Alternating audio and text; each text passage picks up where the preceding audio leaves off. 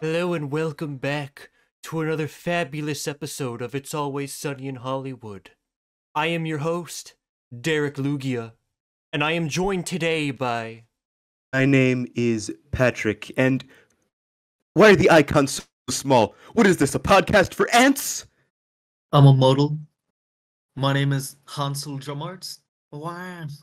Shit, I need to get the voice. Fuck.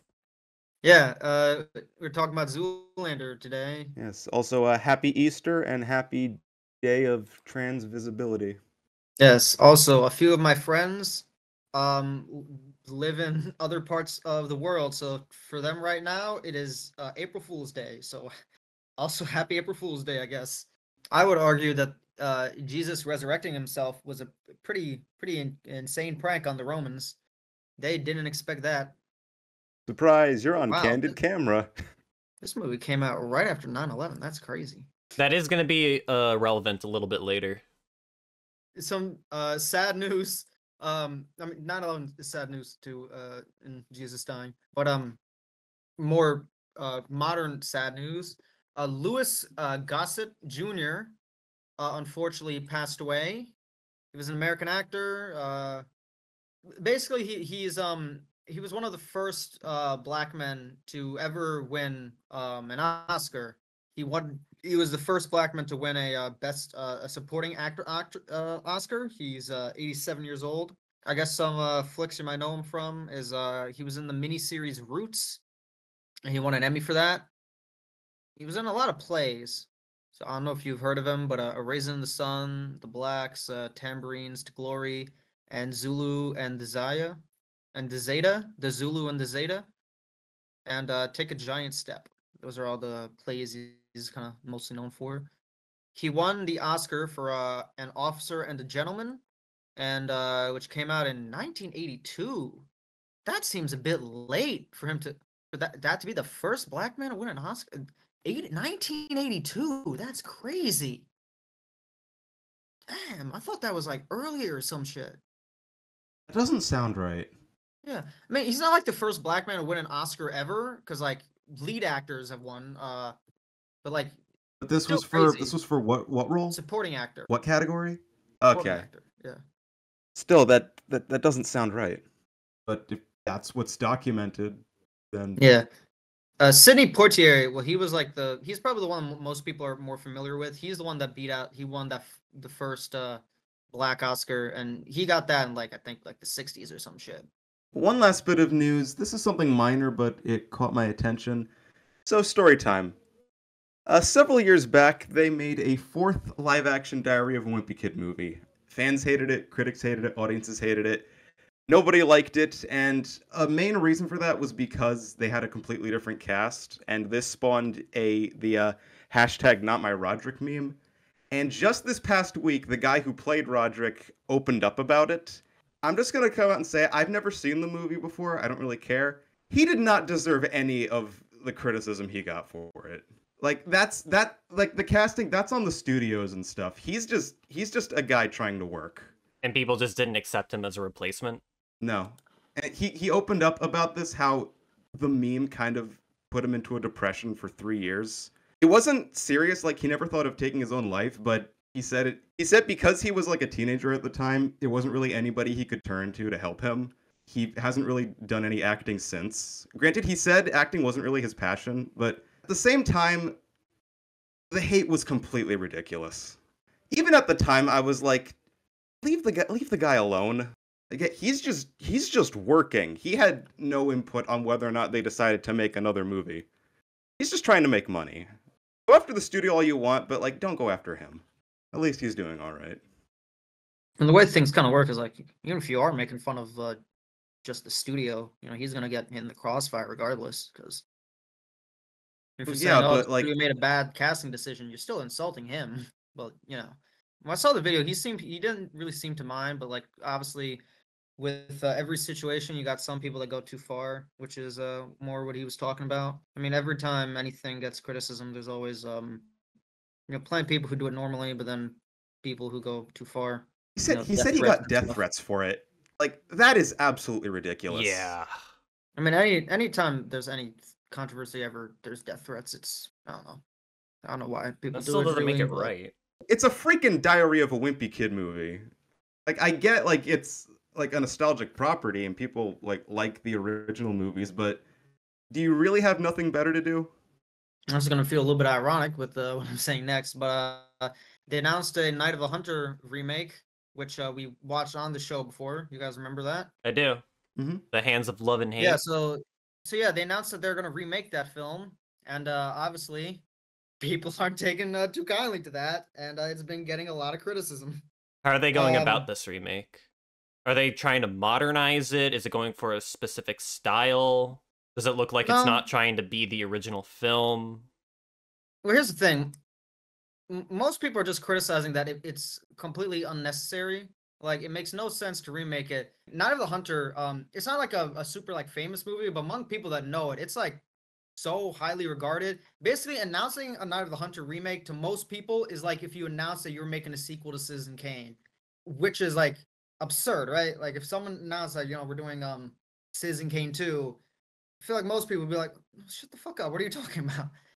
Which is yeah, so most people are just kind of like opposed to the idea, and when like asked about like why they're making it, the only justification he really gave is that, oh well, because of the Hays Code, there was some stuff from the original book that you couldn't get away with back then, so that to cut it. And everyone else is like so what, because I don't know if you guys know this, the Maltese Falcon, the movie, the I've heard of Maltese it. I've Falcon. never I seen it. I can't say I do. Okay, so it's considered a film noir classic, one of the best film noirs ever made. It's technically a remake of a movie from the 1930s. So it's a 1940s movie, and then 10 years earlier, before the Hays Code, they also like made a Maltese Falcon adaptation. And the original was, since it was before the Hays Code, it had like all the inappropriate stuff that you couldn't get away with during the Hays Code. And despite that, nobody cares. Everyone likes the censored, the one that was made under censorship more than the original that has all the edgier stuff. And you know why? It's because John Huston is a better director than whoever did the original. Better actors, better Roy Del Ruth. That guy did the original. Like Roy Del Ruth, he's just like a standard director. There's nothing like really notable about him. But the Maltese Falcon was directed by one of the greatest directors of his time, starring some of the greatest actors of his time. Humphrey Bogart, Peter Lorre.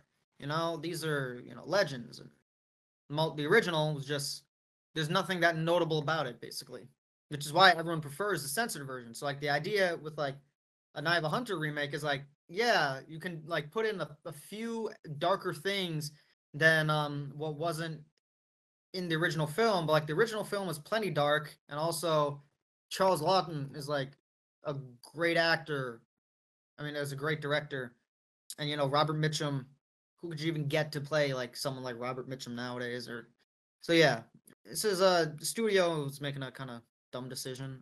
This technically isn't the first remake of Night of the Hunter. I don't know if you guys like remember this practice. I mean, probably not because this practice was dead by the time we were kids. But there used to be this common practice of people making TV remakes of classic films. Just really weird. Like there's a TV. I do version of remember Carrie. that.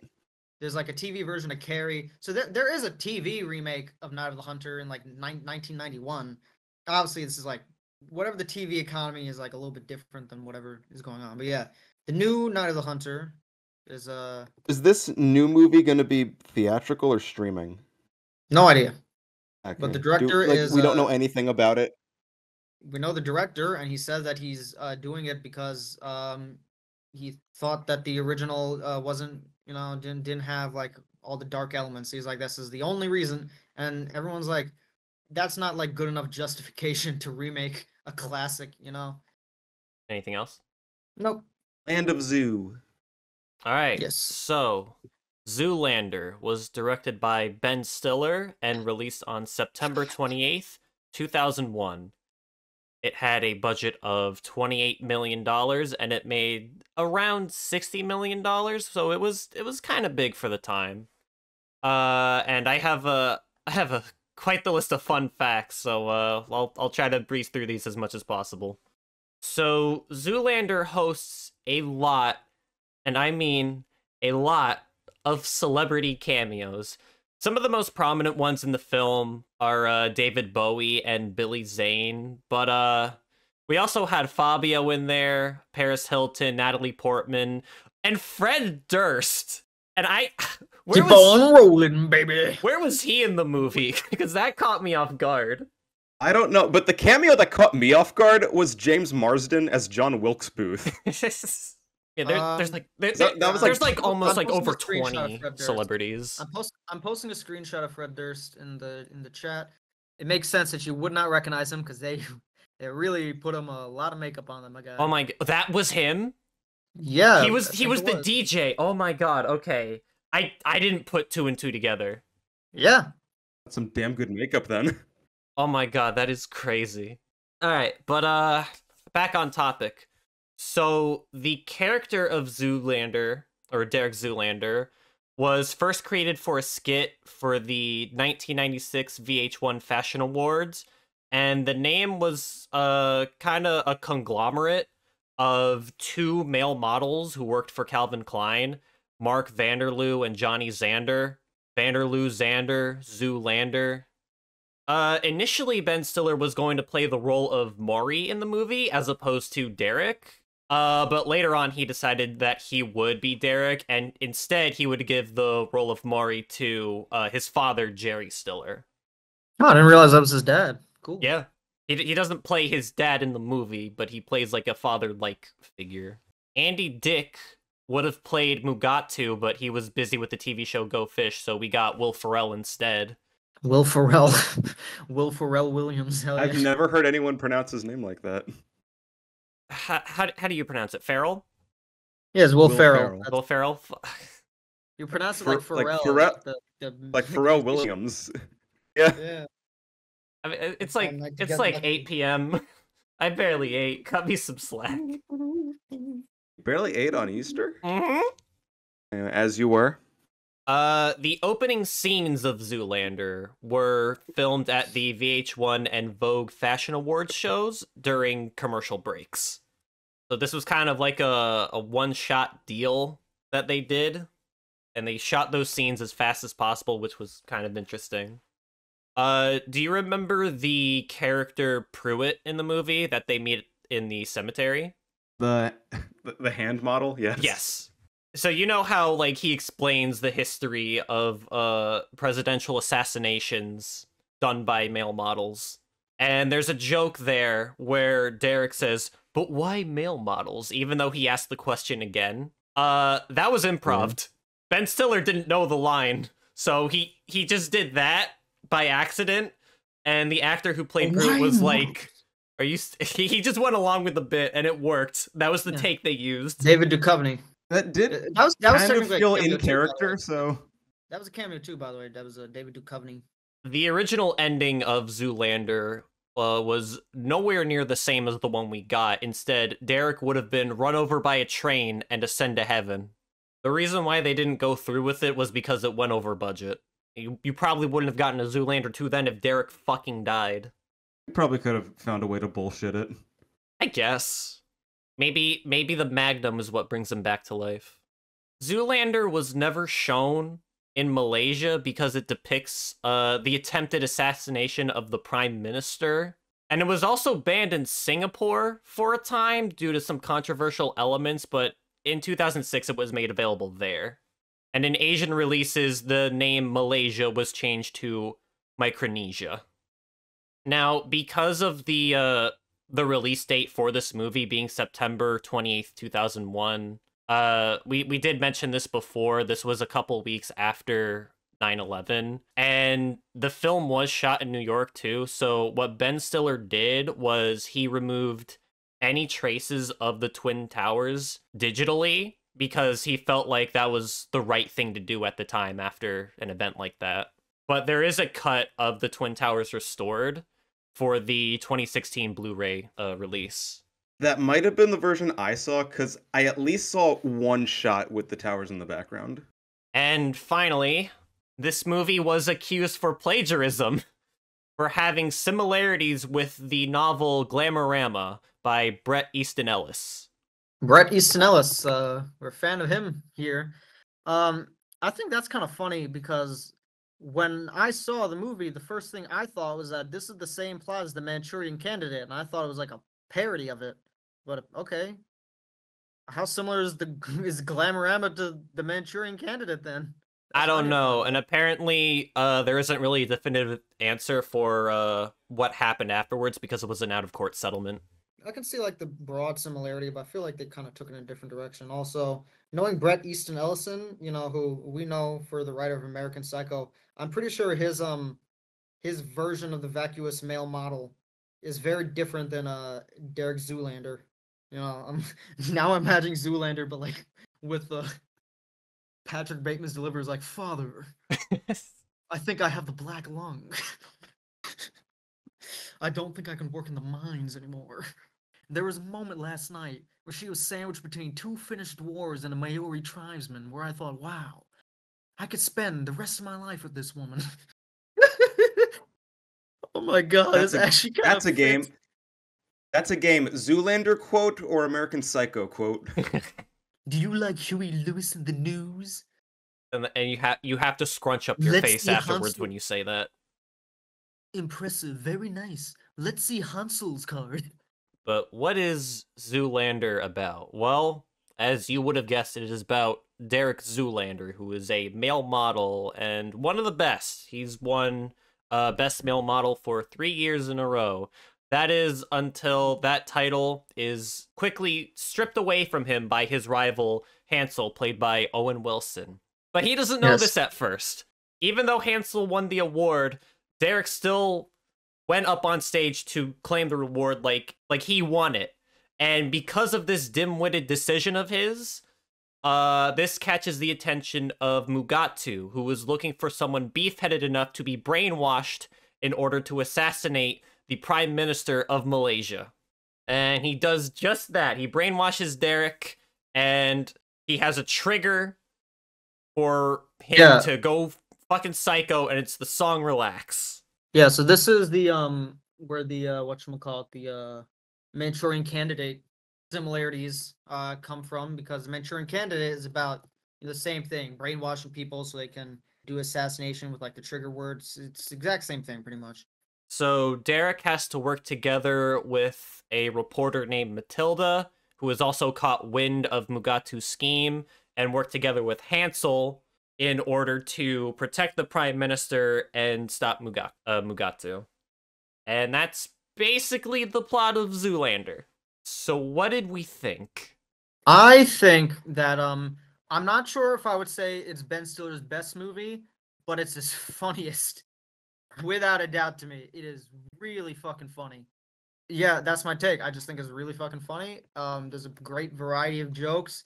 The line deliveries are incredibly fun. Like the line deliveries make like some of the line. I think like Zoolander might be one of the funniest idiot characters I've ever seen in fiction. Like it's like Derek Zoolander, like Ed from Ed, Edd n Eddy. Like those are probably the two funniest like dumbasses I've ever seen. So many great gags, and again, the line delivery is really sells it. I'm gonna be honest. I'm more mixed on this movie. It has its funny moments for sure.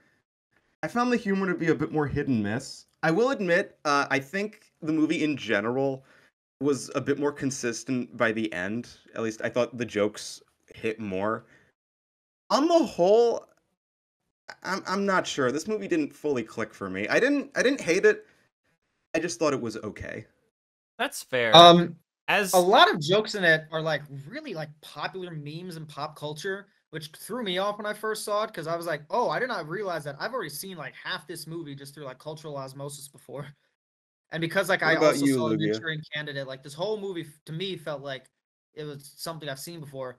The fact that I saw the Manchurian Candidate probably made this movie funnier for me, by the way, because like there's some jokes in here that like make a really funny if you like see that movie. But yeah. so I never saw this movie before. You guys had prior experience. I didn't. I also never I saw I've never the. seen it. This Oh, was my really? first time. I thought you I'm did. the only one that's seen it. No, I Yeah. was aware of it, but I didn't know anything about it. All right. But I've never seen this or the Manchurian Candidate, so I went in with a fresh mind, and it feels like a movie that I shouldn't like, but I ended up really liking it anyway. It's kind of like Tommy Boy for me, where like the main character is like kind of an idiot, and he has qualities that you don't really like about him, but at the end of the day, you kind of warm up to him. And most of the jokes were pretty funny. There were some that I was like, okay, this is taking it a little too far, but for the most part, I was having a good time. But like that one joke though, where after their disguises starts to run out, and they try to operate a computer, and then they start acting like monkeys. It's like, okay, why? Oh yeah, where they need to turn on the computer, and that extends into a parody of the opening of 2001. I'll admit that was one of the jokes that got a good laugh out of me. I'm like, it's so stupid, but like it works because it's so outlandish and stupid. That's the type of humor in this movie that I liked. Like another joke that I thought was great was at the beginning of the movie when Derek is like in this depressing state. He walks home into his apartment and you see a giant spoon on his wall as a reference to he wanted to become a model when he was eating cereal and saw his face. Like that is great. Do you think Tommy Wiseau took inspiration from this movie? Possible. Probably not. No, I doubt it. Yeah, like the outlandish humor, that's the stuff that really hit with me. I thought it would be a bit more like that throughout. I thought it was, honestly. I don't know. I don't know, like I guess like I mean, some of the Derek's bits with, friends like, die by just having a romance stuff. gasoline fight, and someone just lights a Like- cigarette. I mean, I guess like some of the romance stuff isn't like the most memorable, but like I don't know, even that's I thought it was like pretty funny. Like I can definitely see why some people wouldn't like it if like the Zoolander character doesn't like click with them, because like the majority of the comedy is pretty much hinging on him. Like again with Tommy Boy, if you don't think Chris Farley's all that funny in Tommy Boy, you're probably gonna hate Tommy Boy. I'm actually pretty mixed on Tommy Boy because I kind of think it's funny, but also like kind of don't. So I'd have to Interesting. rewatch it. I do remember liking it though by the end. I like it. I like it. I just don't love it. But this I one, like, guess it's actually just because really fun. the general premise is so outlandish. Like, hey, let's link the fashion industry to assassinations. Like, that is so bizarre. But for like the first like 40 minutes, it's just Zoolander going from here to there. And I think I that's don't what know. I It like. just it just felt hit or miss for me. No, they still got the gears turning maybe as anyway. a- Like Mugatu maybe like not like as a notices film. Zoolander, so like he Maybe knows like- like Yeah, I want to they go for this do. guy and I need to get him no matter what. As a film narrative, I get that like the first half probably doesn't really have much driving force, but like I still think it's funny. Like I won't say like again, this is why I mentioned like I don't think like the story or anything is Stiller's strongest. You know, Cable Guy and Tropic Thunder obviously have like a much better story, but the comedy I think like works. It's just like the first half definitely feels more of like you're kind of just watching like a sitcom starring Zoolander rather than like a film, and then the second half, once they start parroting the Manchurian Candidate, then it becomes like more of an actual movie. I gotta say though, at some points I kind of underestimated Derek's stupidity, because I wasn't ready for the gag where like he's looking at the model of the reading center for kids who can't read good, and then he says like it needs to be bigger. I'm like, oh, I oh, this is how stupid this character is. Okay, but that was funny. That was legitimately one of the funniest scenes, and I was just taken aback by how fucking brain dead Derek is. To move aside from Derek Zoolander for a second, let's talk about Hansel. I swear this part was written for Matthew McConaughey. I mean, his first line is literally "all right, all right, all right," and he even has he just feels like a Matthew McConaughey character. I don't know. Am I the only one? Yes, because Owen Wilson was the first choice of Ben Stiller to be cast for Hansel. Really? Yeah, Owen Wilson Really? was 'Cause his first choice. Really? I love Owen Wilson, but this seemed like such a McConaughey role. I guess I could kind of see it. I don't know. I think Owen Wilson does a good enough job as Hansel. I think I'm Owen cool Wilson with has it. Again, I has like Owen naturally. Wilson.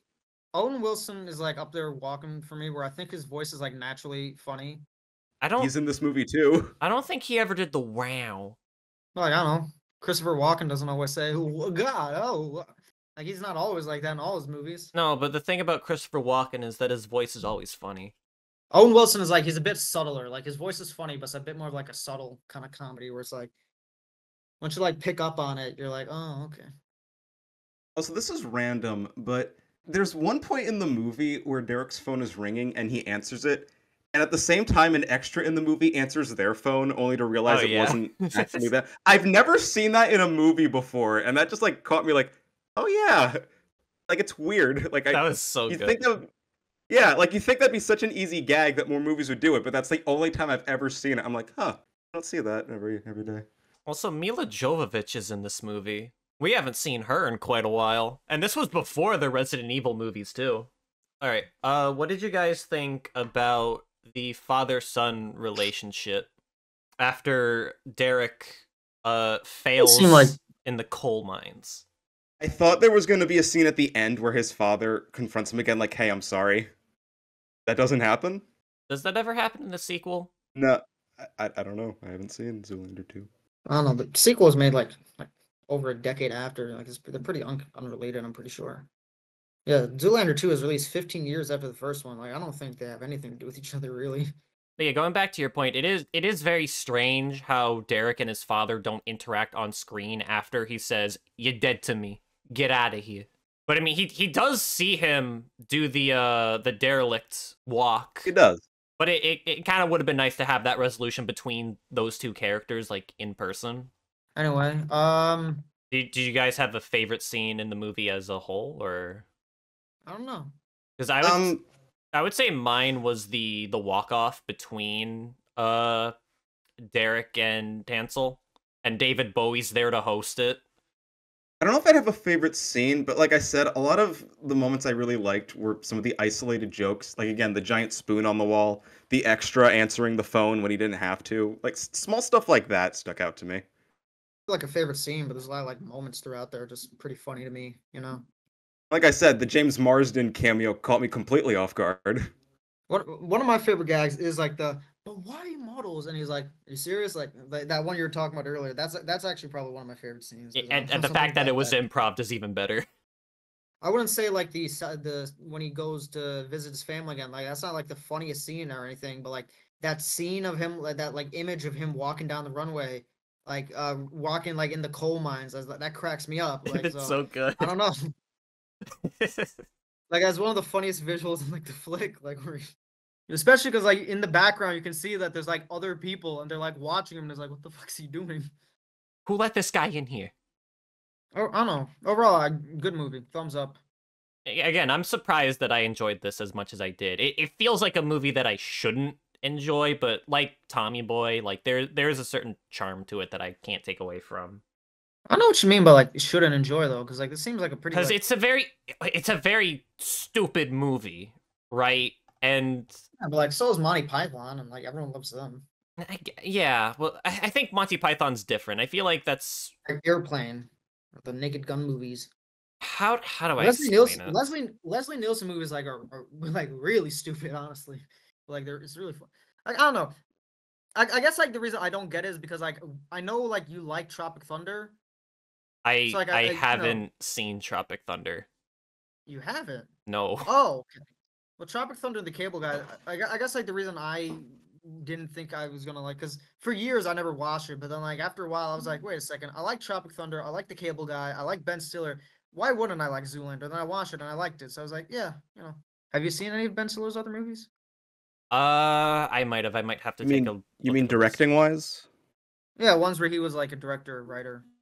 I don't mean like Royal Tenenbaums, because like I might have seen one other, but I'd have to look at a list. But again, like all right, well, fair enough movies then. movies like The Yes. Naked Gun and Airplane, I feel like were written as gag first, story second, whereas movies like Zoolander and Tommy Boy are written as comedies, but there's more of a central focus around them, and it's about stupid characters doing stupid stuff.